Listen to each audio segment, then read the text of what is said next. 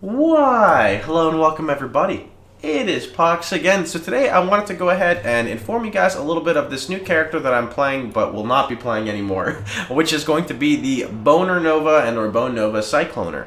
Now, the reason why I didn't release a video in the past couple days is I didn't want to show you guys a progression video of this character because I had a feeling that I was going to stop playing it, and I'll talk about that in a little bit. But this build is pretty much all centered around utilizing the Ulnatal weapon for the trigger level 20 Bone Nova when you kill a bleeding enemy. Now, just to show you guys what Bone Nova is, it's got the tags for attack, so you can scale it with like Flat Fizz, projectile, and I forgot the other one. Those are the two main things basically. Now, the reason why this is kind of awkward is because when you're playing a melee build, you don't use a projectile unless you're Spectral Throw, so you're trying to scale two things that are a bit difficult, which kind of poses an issue. The other thing about Bone Nova is it only originally fires, how many projectiles? 9 projectiles, which is just unfortunately not enough. So I really do think you need to use like GMP with it, but I'll show you guys in a little bit. Let me just show you guys a few more things with it. I also went ahead and picked up Point Blank with the character because, you know, we are scaling the projectiles, and I did grab Iron Grip. Now, I don't have too much strength, but it still does make quite a big difference for just 1 point. So this is my tree. I want to say it looks like a standard Cycloner. We still can grab Executioner and Wrecking Ball, but I don't really plan on playing the character much further. With further testing, I noticed that like I really did not enjoy the character, so I went out of my way and bought a Sin's Rebirth for some additional damage scaling, just to show you guys if you want to see. It does scale the Bone Nova. I also went and got a Shaper's Touch with vulnerability on hit, just because, you know, might as well see what you can squeeze out of it.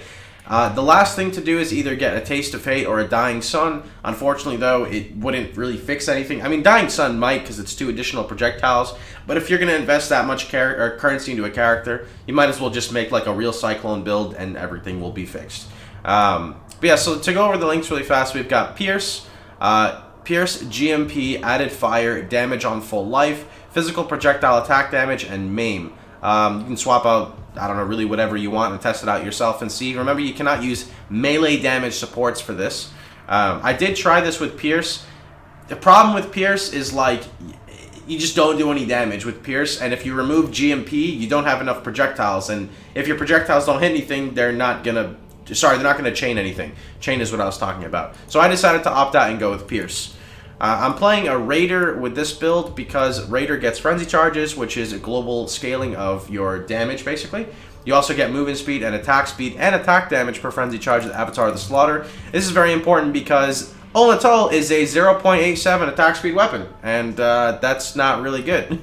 So you want to make sure you can fix that. And then Avatar of the Veil just gives you elemental immunity, which means you can invest more into your unique flasks, which gives you some more damage scaling. You could play this as a Pathfinder too, and it'd probably be fine. The last thing to really talk about is that you can use the Harbinger Belt to reduce the cooldown. So Bone Nova has an implicit 0.5 second cooldown, but with the Flow Untethered, you can actually go to 0.42. Let's go ahead and show you guys the map. I'm level 77. I'm going to go run a T2 Oasis map because I'm scared. Because this character has no form of defense in any type of way. So let me go ahead and show you guys the character. Now, one thing is my Cyclone links are really bad, don't judge me, but I've got Cyclone, Melee Physical, Maim, Faster Attacks, and Fortify. The reason why I'm not using Conk Effect is my character is not very smart, but mainly because if I use Conk Effect, then everything dies, and then I can't actually show you the Bone Nova. So, you know, we're actually trying to show the Bone Nova, so here we go. Just kidding, they're going to die anyway, so there's the Bone Nova that you can see. And that's a mini K.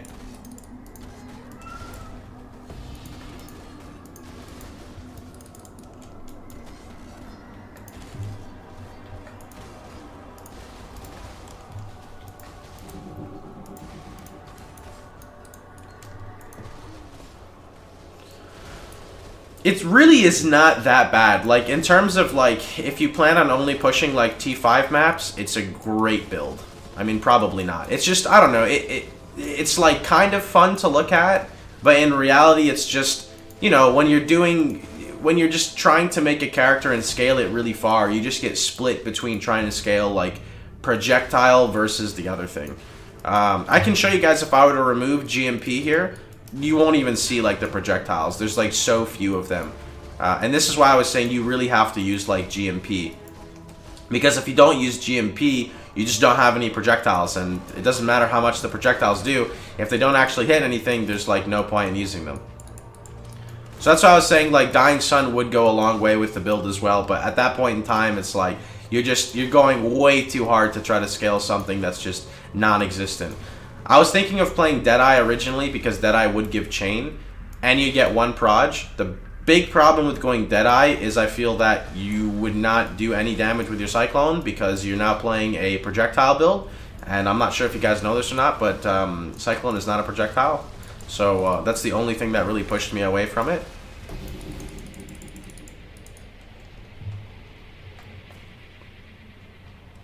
Na na na na na na na na. T2 maps.